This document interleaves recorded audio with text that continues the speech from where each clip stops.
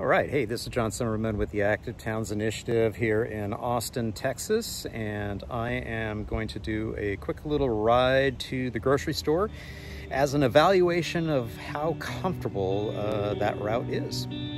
Okay, and beginning that trip to the grocery store from the house there, and this is Oxford Avenue. A very short block, one block segment here. It is a very quiet residential street, as you can probably tell already. Frequently used for dog walkers and families riding bikes in the neighborhood. We'll be taking a left on Dyer here. Nice squirrel running across the road. And we come up to Garner. We'll be turning right. And again, this particular neighborhood was platted in the 1930s. Most of these houses were built in the mid-1940s. As you can already tell, all the streets in this area, in this neighborhood, are without bicycle facilities and without sidewalks. And in the mornings and the evenings, there are many people out walking and biking. In the distance, you might be able to see that there's a parent and a child riding. We will more than likely catch up to them. And from a comfort perspective, since that's what we're evaluating, this tends to be a very comfortable environment. Post-COVID-19, the number of people in the neighborhood walking and biking in this area has probably quadrupled. And that has helped really re-emphasize to the motoring public in the area that, in fact, this is a normal route for families to be out riding bikes. The era of these homes is a little bit older, probably dating back to the 1920s, 19-teens.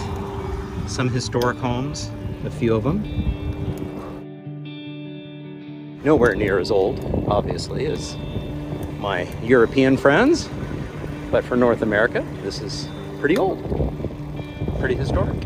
And we're gonna come up here. You can actually get a nice view of the downtown from this precipice.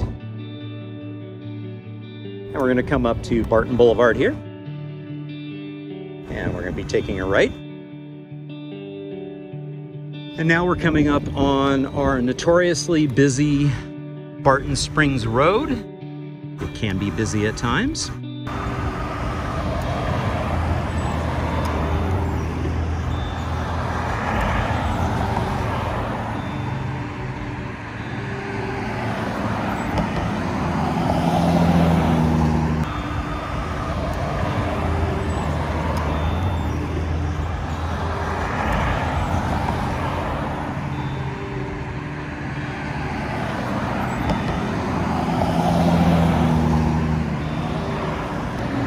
So depending on the time of day, I might choose to go across at the crosswalk here to try to get to the trail.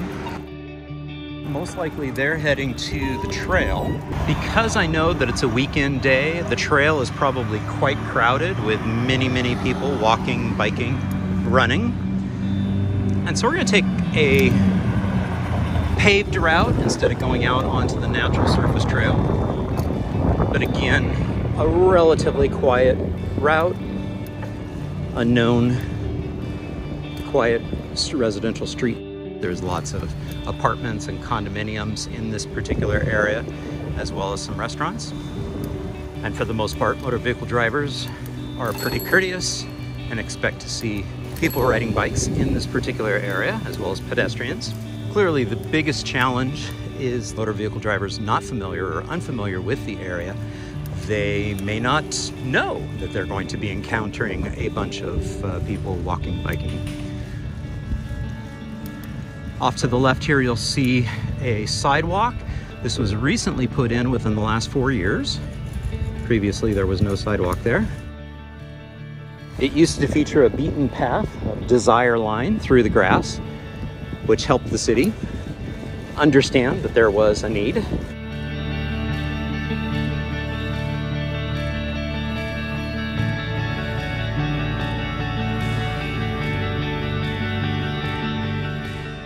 and we're coming up on a trail crossing.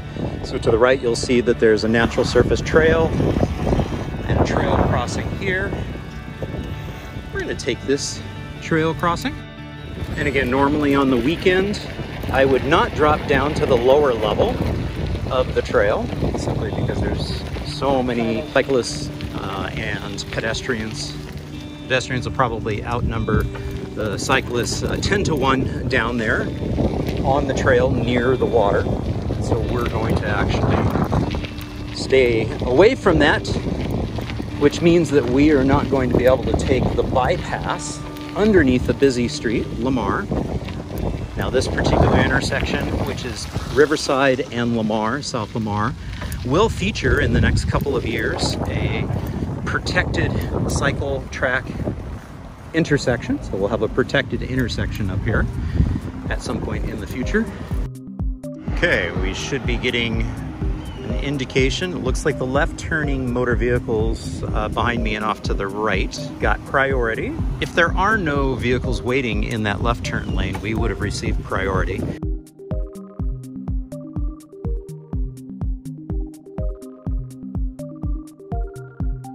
Now you can see we're on a bicycle and pedestrian only bridge, making our way across Lady Bird Lake, which is a dammed up river, the Colorado River, here in Austin, Texas.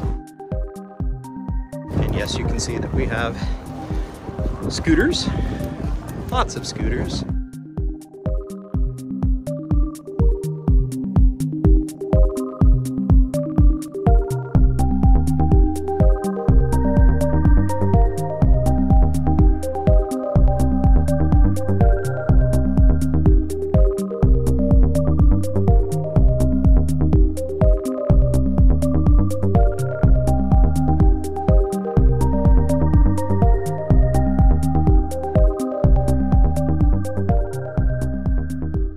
This is the section that last week I sort of talked about how post-COVID this area has been pretty comfortable, not as many motor vehicles as before.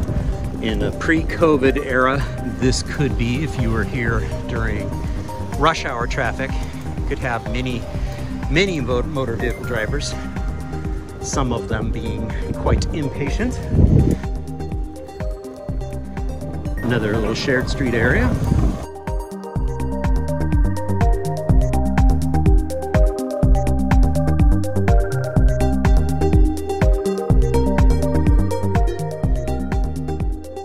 We're going to be taking right on this little side area of Lamar Boulevard. Actual Lamar Boulevard is down below.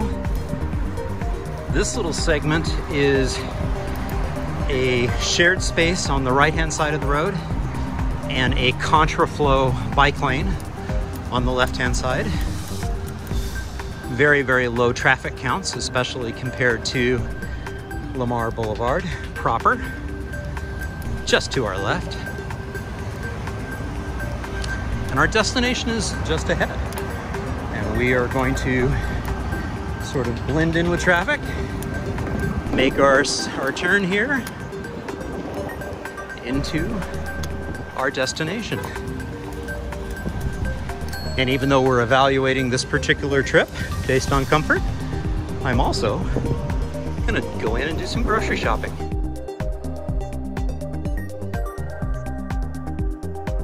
There's my little parking spot. And yes, that's a People for Bikes sticker on that bike rack. I wonder how that got there. Cheers.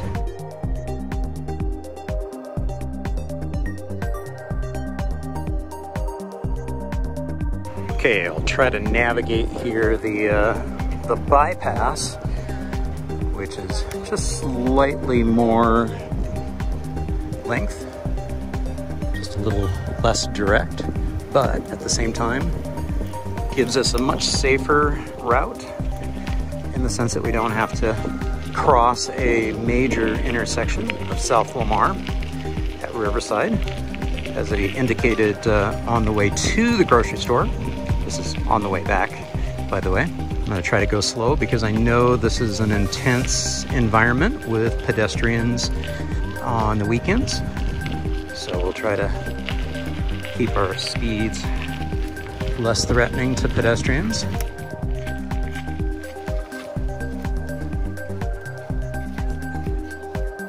Lots of dog walkers too. And there, we've bypassed that busy street, a 4 to 5 lane major arterial corridor, and now we're down on the trail next to the lake. And then we'll climb back up to where we were before, passing by the ball fields at the park.